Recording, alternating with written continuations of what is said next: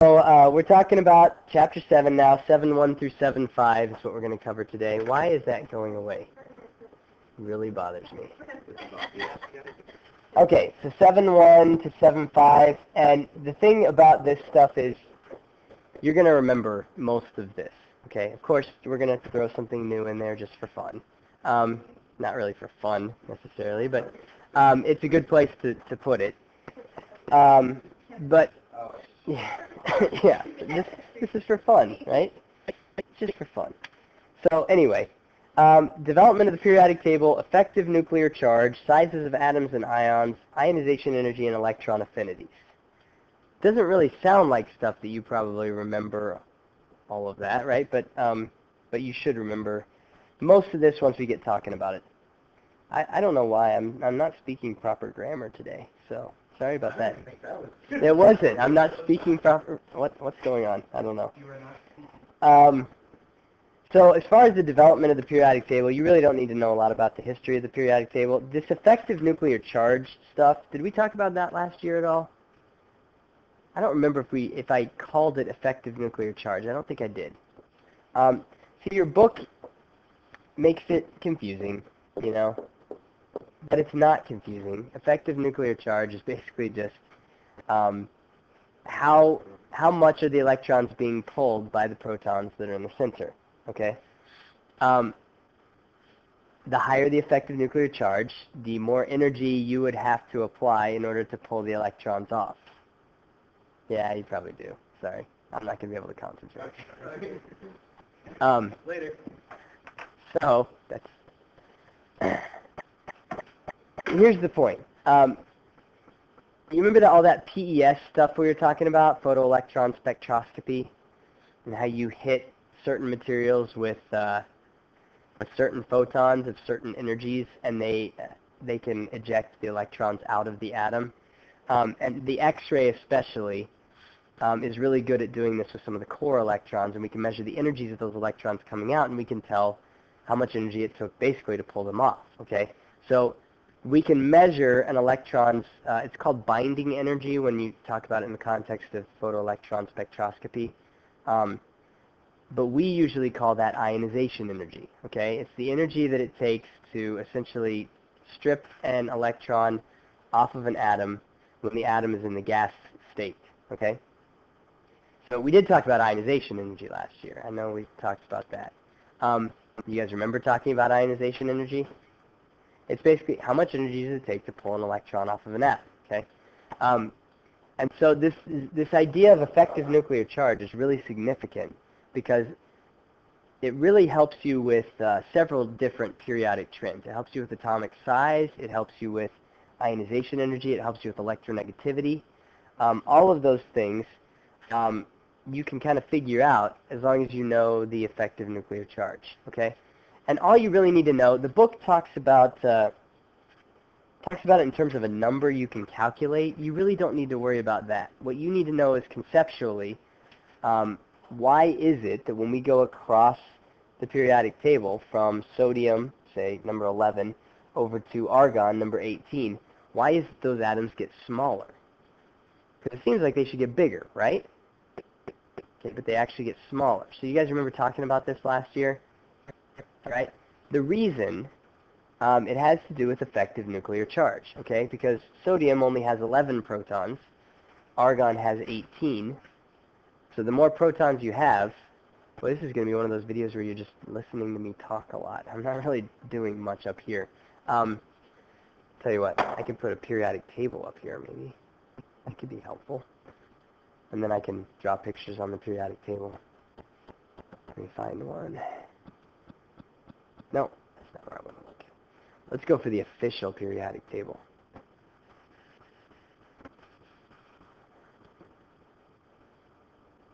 Practice exam we're going to do right before the AP test. Oh, let me open this.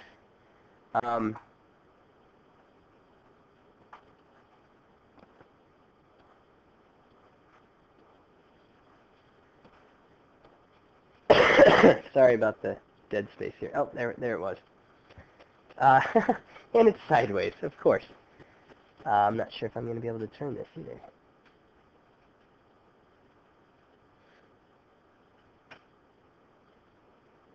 rotate view. There we go. Clockwise. And let's shrink it a little bit. Okay, so now we at least have a periodic table to look at. Although now I'm not able to move it. I don't know why. Okay, there we go.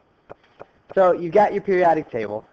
And the idea that this is just a very bad copy of this periodic table, but the idea that I was talking about here is as we go across from left to right, these atoms actually do get smaller, okay? And the reason for that is because sodium only has 11 protons and argon has 18 protons, right? Now 18 protons can pull electrons more closely to itself than 11 protons can. Now, there's more electrons to keep track of also, but we're not really adding any new energy levels here, right? So the electrons are still relatively the same distance away from the nucleus in argon as they are in sodium, okay? Or at least that last electron is. Now again, I draw this sometimes, and this is not correct, but it's useful, okay? So in sodium, you've got this one electron that's up here, all by itself. It's a one valence electron. In argon, you've got basically the same number of major energy levels, but now you've got 8 electrons out here. Okay? So the electrons really aren't any further away from the nucleus, but argon's got a much bigger nucleus that it can attract and pull those those electrons in closer to itself. So argon is actually quite a bit smaller than sodium is. You guys remember that from last year? Does that make sense? Okay. So that's the atomic size thing. And the effective nuclear charge is basically just talking about what is the charge on the nucleus. Now, there's really two things that you take into account when you talk about effective nuclear charge. One is the charge on the nucleus, and then the other thing that you take into account is how many electrons are shielding the valence electrons from the nucleus. You guys remember talking about that? Okay. So you've got argon. There's the nucleus in the center there. You've got a couple of energy levels of electrons that are sort of blocking those outer electrons from feeling the effects, the full effects of the nucleus. Okay. So the bigger these things get, the further out the valence electrons get, the more electrons you have in between the valence electrons and the nucleus, the less tightly they are held by the atom. Okay? And that's why you can actually get xenon to form compounds with stuff. All right? Because xenon, its outer electrons are really far away. Now, noble gases don't normally react with things, right? But xenon just can't hold those valence electrons as tightly as helium can. We have yet to make a compound with helium. Okay? So that's kind of the idea there. Now, if you go down the periodic table, what's going to be the trend for size there?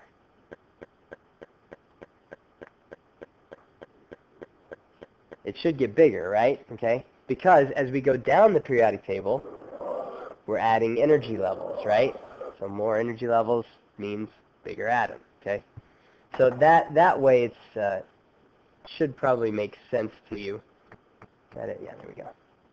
But the left to right thing is always a little bit tricky. But if you think about that idea of effective nuclear charge, and again, the two things you take into account with effective nuclear charge is how many electrons are shielding the valence electrons from the nucleus, and how big is the nucleus, or how many protons are there in the nucleus. So as long as you keep that in mind, you should be able to figure it out. Now, the effective nuclear charge also helps us out with ionization energy. Okay, ionization energy, we're talking about how much energy does it take to pull an electron off of an atom. So looking again at the sodium through argon row here, which one of these atoms is going to have the highest ionization energy for its first electron?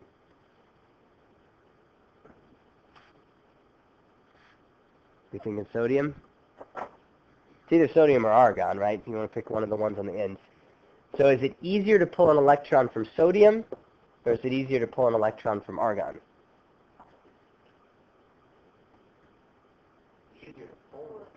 Should be easier to pull one from sodium, right? In other words, it takes less energy to pull one away from sodium. right? So if I'm asking about the highest ionization energy, it's going to be argon.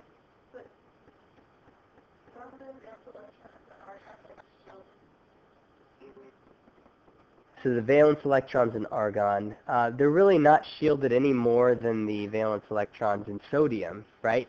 Because the ones that are doing the shielding are typically the inner electrons, not the ones in that outer energy level. So again, if I draw this, so you've got sodium, right? And here's the electrons on the inside of a sodium atom. And then you've got one electron up here, okay? So it's basically being shielded by 10 electrons, right? If you look at argon, kind of drew it to scale that time.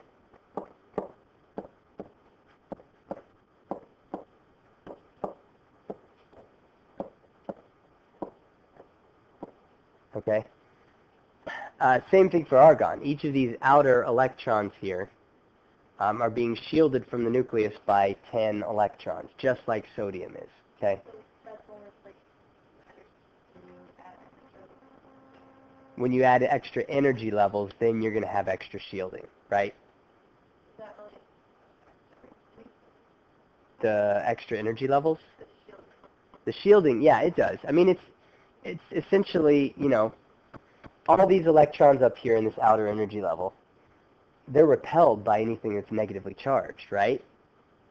Okay, so you've got all these electrons that are a little bit closer to the nucleus.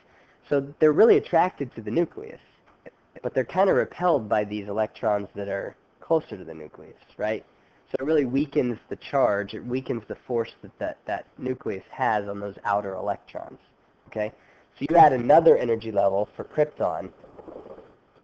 Now krypton has, you know, an 18 electrons shielding it, okay? And now that repulsive force is even larger, okay? So then the outer electrons on krypton are held, they're not held as tightly by the nucleus as the ones in argon. Does that make sense? Okay. So we basically just covered both of the ionization energy trends just there. As you go left to right, ionization energy is going to increase. And the main reason for that, again, is because we're not, from sodium to argon, we're not really adding any new energy levels, but we're adding protons. Okay? So argon has a bigger nucleus. It's going to be able to pull those electrons more tightly. It makes it harder for argon to lose an electron. And it makes it harder to pull an electron away from argon than it does to pull one away from sodium. Okay? Everybody following me there? No? Okay. Less energy, so it would have a lower ionization energy. Yep.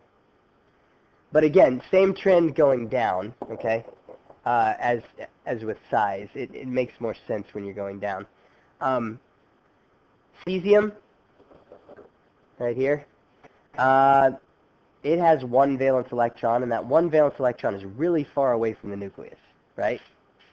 And there's a lot of electrons in between that electron and the nucleus. So it's going to be very easy to pull an electron away from cesium. In fact, almost anything can do it, right? Any other compound that's walking around, or any other element that's walking around, cesium's like, here, take this, you know, and that's why cesium reacts so violently with just about everything, okay? So that's kind of the idea behind ionization energy. Now, electron affinity, I don't remember exactly if the AP exam wants you to know about electron affinity.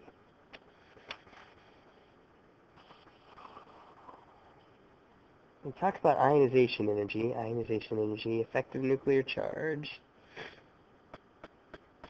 Yeah, you know what? Let's not talk about that too much. You can read the electron affinity thing if you want to, but they're not going to focus on that, I'm pretty sure, on the AP exam. I'll just give you a very quick definition of it. It's basically the exact opposite of ionization energy. So if ionization energy is how much energy does it take to pull an electron away from an atom, electron affinity is how much energy does an atom give off when you give it an electron. Okay? So it's basically just the flip side of ionization energy. Okay? Now, electronegativity is something different, and we'll talk about that in a couple reading guides. I can't remember exactly when we cover that. It'll be soon. So that's kind of the basic idea. Now, the one thing that I do want to show you here. Oh, you know what? No, I'll do that tomorrow. Tomorrow in class, we'll talk a little bit about the essential knowledges and learning objectives, because I think they do a good job of really phrasing this in a way that I think makes sense. But that's basically what I wanted you guys to get from today, is just a reminder of how the trends kind of work and why they work the way that they do. And then the other thing that we will practice tomorrow is looking at some photoelectron spectroscopy data and practicing reading that and seeing how that shows us